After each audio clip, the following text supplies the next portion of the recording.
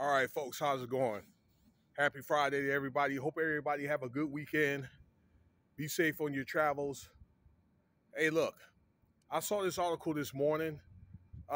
It's a guy from his name is Depressed Ginger off my channel, and then I saw a local news report, either on Google or KLAS, one of those two channels. You could look it up yourself. All right, I made a video yesterday about the A's have announced that they're going to come here, okay, publicly. And a lot of people are not happy about it. There's some people that are rejoiced, okay, particularly like people that like baseball here that lived in Las Vegas. I like baseball myself. I watch baseball more at the end of the year or close to the end of the year when they get in the playoffs.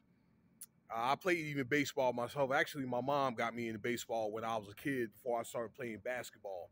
About when I was 9 to 11 years old, I played first base. I hit something like 300, and then I used to steal bases. I was a calculated risk taker when it came to stealing bases. But I didn't make the all-star team a couple of times because I had a bad attitude. So later on, I ended up playing basketball, and I played for a very long time. But back to the subject here with baseball, all right? So it's kind of like a bittersweet thing, okay?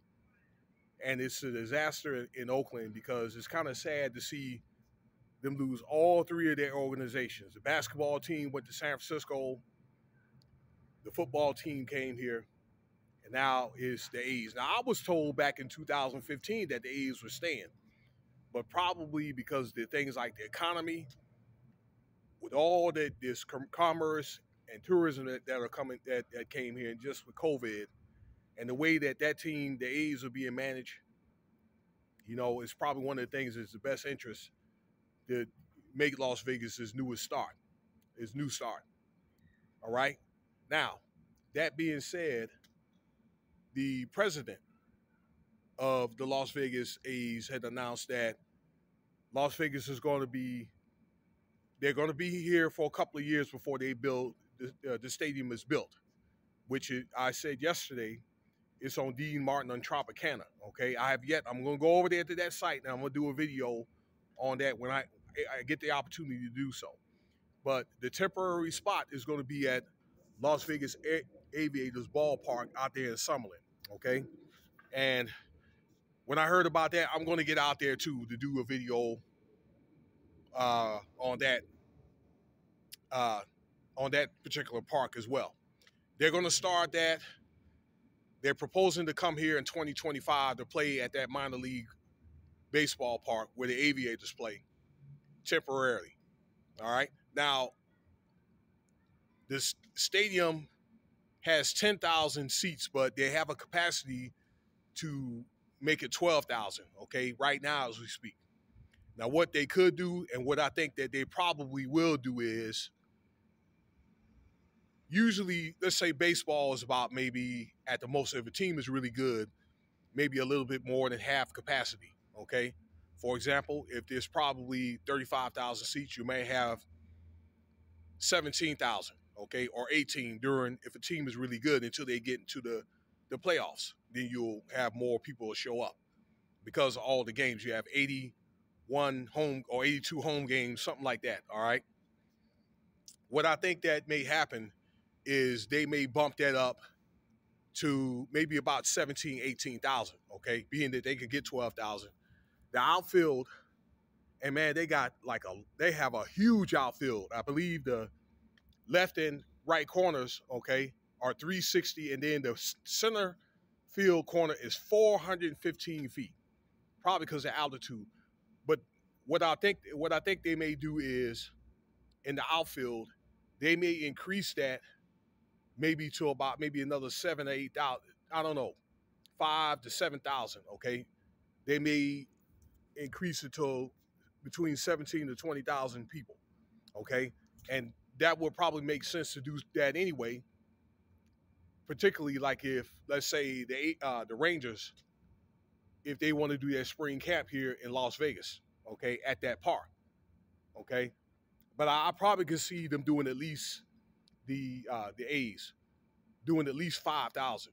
Okay, they put those seats and bleachers in the outfield. Okay, uh, and that'll work, and that way they can get more ticket sales, or they can leave it the way it is, and they can up the ticket prices. Okay, but I speculate they're going to maybe expand that the seating a little bit in the outfield of that stadium. Like I said, we'll get over there. I'll show you what it looks like. It's a new park. It was built actually in 2000, like 18 or 19. Okay, so it's still new. All right, still new. So that, and again, if I didn't say it, I'm gonna say it again. That is going to happen in 2025. All right. There was also talk about the team playing in, the same field that what is that team out there? The Giants play, but the fan base is busted. Okay, and that was done purposely. The owner and the general manager and all that to tank the team. Okay, to have fans, to quit coming. What they should have done, I think they didn't give this any thought, or they should start giving it a thought. Okay, is keep a mixture of a few veterans, okay, that just want to kind of play and draft at the same time. But they do want to start fresh. Well, why didn't they just keep some older guys, pay them less, and then bring in new players? So when they do come here, when the stadium's done 2027, those newer guys, they'll be ready to play. Okay. But particularly if they're going to come, to Las Vegas, so that way they could be able to keep a decent fanfare. Okay. With some older guys, maybe with some names that you like, okay, or of some older guys. Hopefully they'll catch their snap before that happens. They'll kind of, double back on the decision a little bit. So we'll see what happens on that part. But they have a temporary home, y'all, for the most part. They will play in the Aviators ballpark in Summerlin. And I'm looking forward to a game, okay? The last usable year of that stadium out there in Oakland is 2024. So let me know what you think about the video there. I thank you for your time. Like, subscribe, share, Cash App, $, Winston Spivey if you want to donate.